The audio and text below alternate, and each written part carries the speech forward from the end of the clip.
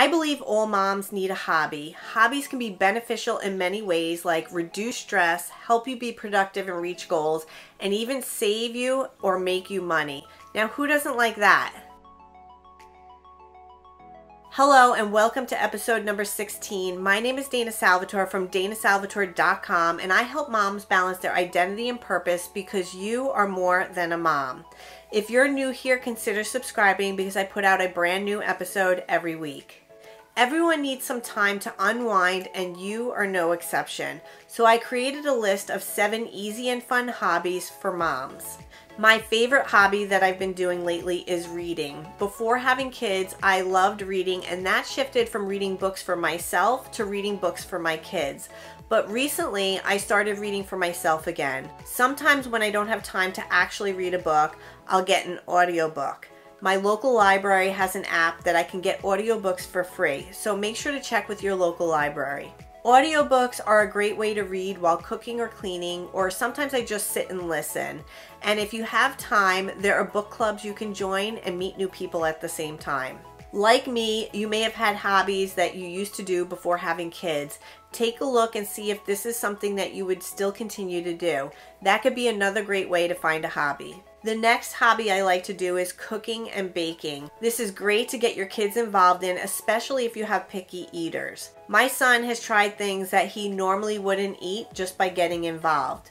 We love getting most of our recipes from the Food Network. They have some great recipes on their website. And this hobby checks off 2 boxes. The first being something fun to do if you like cooking and baking. And the second is answering the big question, what's for dinner? We've gotten creative and made chocolate souffles, crepes, lobster rolls, and so many other delicious things. I like the idea of this next hobby. It's a great way to be creative and productive, save money, and even make money, and that is designing custom cards. This can help you be creative and save money because cards can be anywhere from $4 to $5 a card now, and you can make them for as little as $1 or maybe even less. You also get the satisfaction of people's appreciation for your thought and creativity going into their card. It breaks picking a card off the shelf any day, and I love receiving homemade cards, especially from my kids. Another great hobby is puzzles. This could be a jigsaw puzzle, crossword puzzle, Sudoku. There are so many different types of puzzles you can do. It's also proven that puzzles can actually help boost your brain power. Instead of being on autopilot, it helps to stimulate your mind while helping you relax and reduce stress.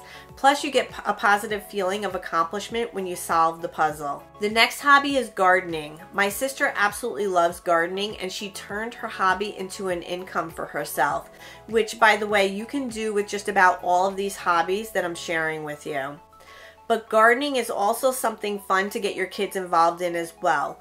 We grow a vegetable garden every year, and our garden attracts butterflies.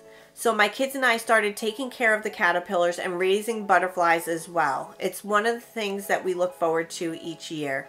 Depending on what the weather is, where you're living, you can do a small inside garden and plants as well. There are communities like Facebook groups that can help you get started. If you're into fitness or want to get into fitness, then working out can be your hobby.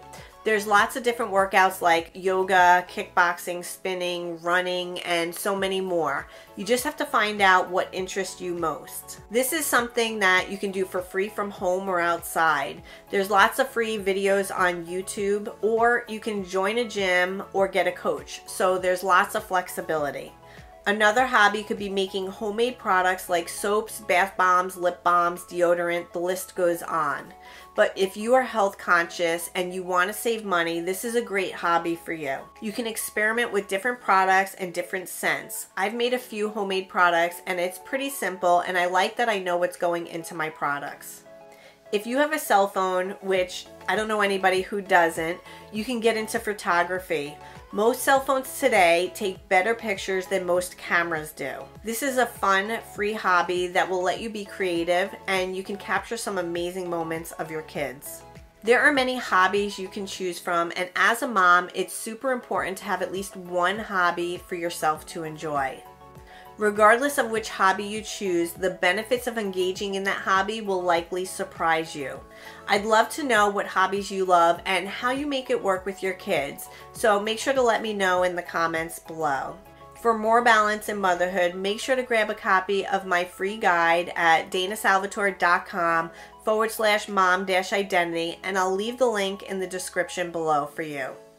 If you enjoyed this video, I think you'll like these two videos right here as well, and make sure to share this video with your mom friends so you can invite them to be a part of this community that we're building here, and I'll see you in the next video.